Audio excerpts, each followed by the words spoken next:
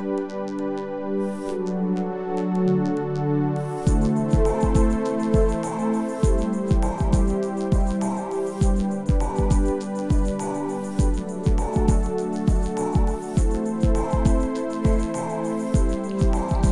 everyone, and this is Cybercomputer, and today I'm gonna just show you how to boost your computer speed.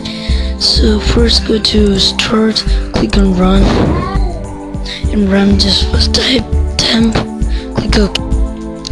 And temporary folders, you need to delete all the temporary folders in temp. So first select them all, then delete it. Then close it.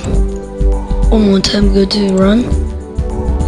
Then now you don't have to type temp, now just type recent, then click OK, and then recent, delete all the files and folders here.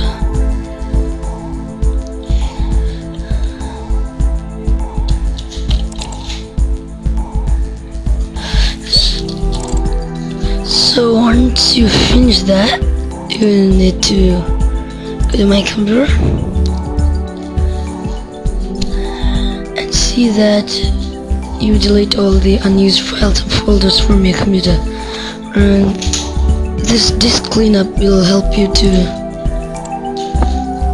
clean your unwanted files. You can find this in accessories, system tools. You can find disk cleanup. Then disk defragment. After doing this disk cleanup, click on disk defragmentator. In defragmentator, you can select which disk you need to defragment.